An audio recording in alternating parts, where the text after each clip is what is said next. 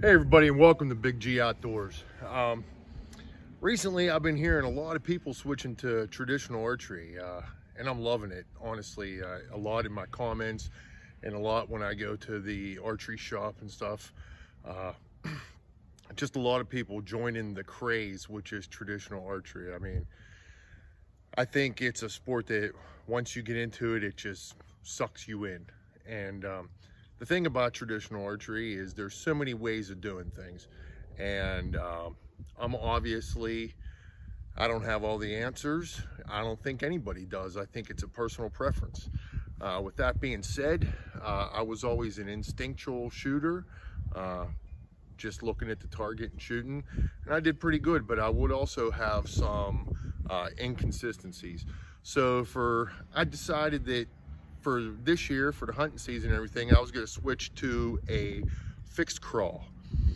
Well, I started out in the basement just using the tip of my arrow to practice, focusing on a spot and everything. And once I tried to bring it outside and put it to use, as soon as I started creeping down the string to find my fixed crawl at 20 yards, my bow, it was making some awful noises. It was just like, I don't know, it just didn't sound right. And I was getting some really weird arrow flight. So I decided to scrap that. Maybe it's me, maybe my bow just isn't tailored for it, I don't know. But it's just very uncomfortable. And that's what archery is all about, especially traditional archery, finding what's comfortable for you. So I did want to improve my consistency, not so much my accuracy, because I would be really good for months on end and then I'd hit like a 2 or 3 week slump.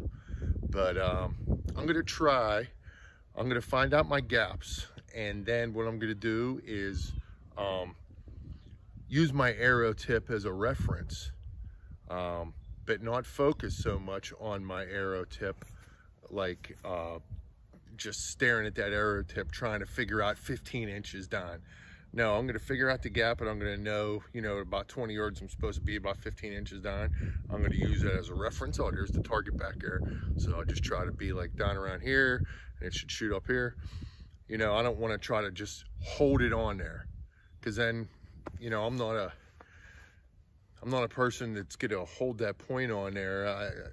I tried doing that when I was trying to switch to a fixed crawl, and it just, creates target panic for me. So the first thing I'm going to do is find my gaps. So let's go ahead and do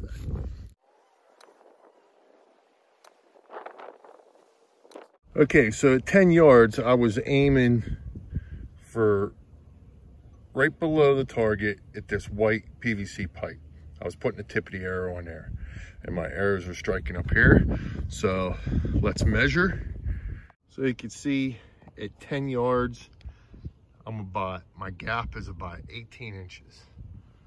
A little left and right disparity, but pretty good as far as we're all right around that 18-inch mark. So 10 yards, 18, and then we're gonna write it down. Now 15 yards.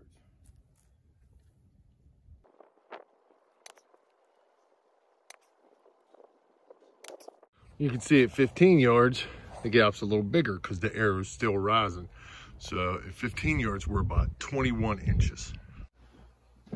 Okay, so we found our gaps. At 10 yards, we're 18 inches high. At 15 yards, we're 21. At 20 yards, we're 21. At 25, we're 19 inches high. At 30 yards, we're 15 inches high. At 35 yards, 8 inches high. And at 40 yards, point on. So, if you notice this section right here, 21, 21, 19, that is like the flat part of our trajectory, So, if we could find somewhere where we got a reference on our bow, the white line that we made, that if we set it for, say, 22 yards, if we're 7 yards closer, we can still use it. We're only an inch, off. If we're, 5, 6 yards further than that, we're still only an inch off. So from 15 to 25 yards, 2 inches off. And if you have a mark on there, just like I said outside, 10 yards in the woods is a big difference. So you're looking down, you got that reference point, you're good in a 10-yard range off of that spot.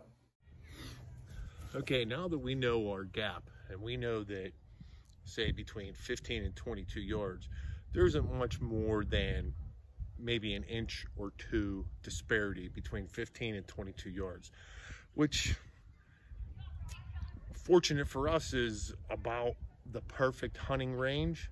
Like, most of your deer are taken between 15 and 20 yards. So we know that's the flat section of our gap, which is good.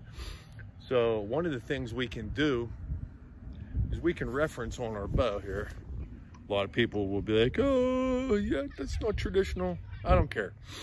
So when we're looking down and looking at our riser and getting our sight picture, we can figure out about 20 yards a sight picture. So we could go with this white pencil and make this line. So now we know that's our 20-yard line. And if we happen to be a little bit closer to that, we know we could just put that line lower. We could put the line on the bottom of the target. If we're a little bit past 20 yards, we could put the line on the top of the target. And that's going to give us about 10, 15 yards of dead-on accuracy. So let's take a look at how it's going to look. So we're back here at 20 yards. So using our new little found magic, we could, when we're looking, we could just take that white line and line it up with our target down there. See our target down there? We could just line that white line up with it, and it's hard to focus here, but we'll know we're on target. Now, if we were back a little further, we know we could put that white line right on top of the target, just above where we want to hit. And if we're closer, we could put it just below where we want to hit. Let's try it out. All right, first we're going to try it from 15 yards.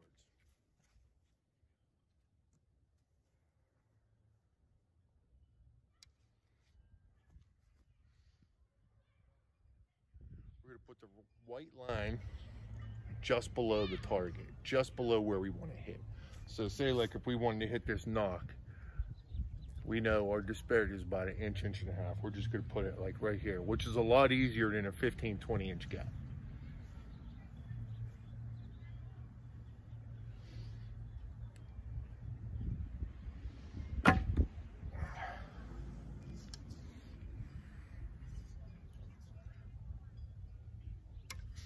Do one more just so it ain't, we know it ain't a fluke.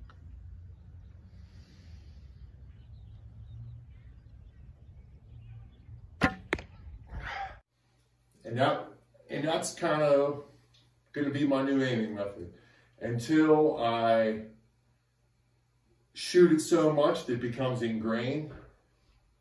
Then it's almost like an instinctive gap.